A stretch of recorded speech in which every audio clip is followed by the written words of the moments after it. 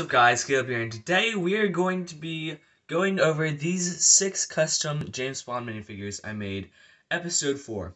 It has been a month or two since I picked this series up because I've already made 6 custom James Bond minifigures 3 times already, so today is my 4th time doing it, and today I'm basically going to show you these 6 custom James Bond minifigs I made. And also, if you don't know, the very last one will be my favorite, so make sure to stick around to the very end to see which one of these my favorite is. Without further ado, let's dive into the 6 custom James Bond minifigs I made, episode 4.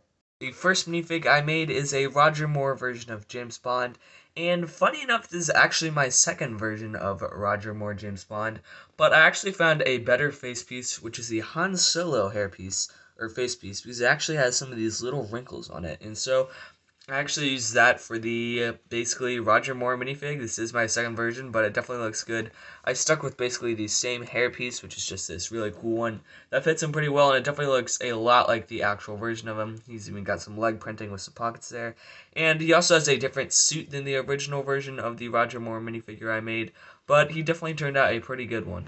Next up, we have Hugo Drax from the movie Moonraker, which personally I did not like very much.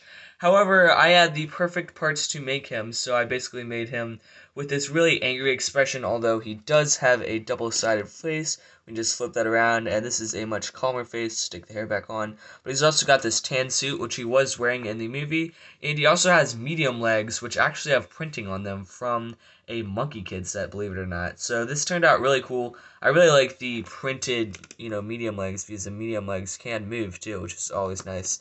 And he definitely turned out a pretty good one. Love his facial expression. Also made Bond's #1 boss, M, obviously the female version of her.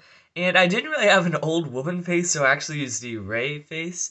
But it actually looks a good bit like her, especially with the hairpiece. I've been wanting to do an M ever since episode 1 of this. However, I just haven't really, had the face piece for it. But today I kind of slapped a Rey face piece on there. And I think it does, generally work. Has a double-sided face for a angry expression, and she just basically has a belt, not really any leg printing, but it definitely looks a lot like her, and she's definitely one of the more main characters in the James Bond franchise, and so I decided that I needed to make her, and she definitely looks a good bit like her, especially with that hairpiece. We have the very first James Bond girl ever, who is in Dr. No in the very first 10 minutes where he goes to the casino and meets her, and it's the very first James Bond that's ever said, and so it's really kind of the most famous one, and I decided I needed to make her. She basically has this dress with, her arm sticking out. Obviously, I actually couldn't find another skin-pieced arm, so she only has one, but I do think it works pretty well, and she uses one of the faces from the Lego Friends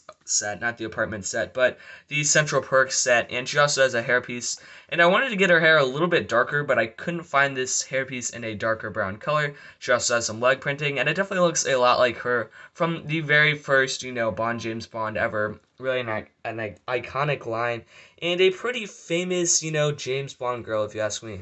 We have one of my favorite figures. It was really hard to choose between this and my favorite figure, but it is the Mexican Day of the Dead version of James Bond. This guy turned out absolutely incredible. Basically from the opening scene of Spectre James Bond, which is really my favorite opening scene out of any James Bond movie. I love the helicopter chase, so much action, and I love the Mexican Day of the Dead theme. And obviously James Bond is dressed in basically as a skeleton with this skeleton suit and obviously he's got like the skull mask and the top hat.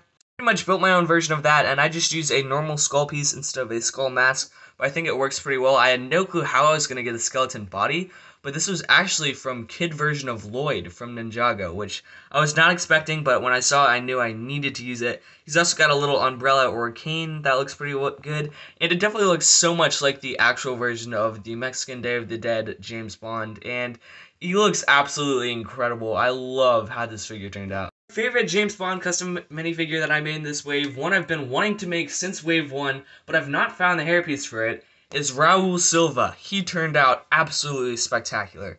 No clue how I was going to get his hairpiece because I've been wanting to make this figure ever since, episode 1 of this, and I couldn't find it, but the other day I was looking through my Lego box and I found this, and this is actually Lloyd's hairpiece, and it just fits him so perfectly. This is basically the Dark Knight Joker of the, James Bond world. He's such a dark, evil, scary villain, especially with that scene where he's taking his teeth out and stuff. I decided I needed to make him. He also has a very, very nice tan suit, which I used for the Mobius custom figure, and that is also from the Friends set. He also has some brown pants, just the angry clone face, which actually surprisingly, fits him pretty well, and it looks so much like my favorite James Bond villain of all time, Raul Silva. Such an evil, incredible villain, and such an incredible minifigure. I needed to make this minifigure, and I'm very, very happy how he turned out. Guys, these are the 6 custom James Bond minifigures I made episode 4. I just keep making more and more of them.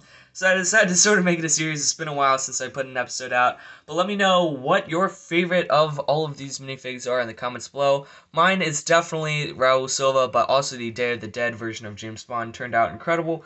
But let me know your thoughts on these in the comments below. Seabrook Productions, sign off for now. Make sure to like and subscribe if you want to stay up to date with my latest content, because I have a lot of interesting stuff coming out. And I will see you guys later. Peace.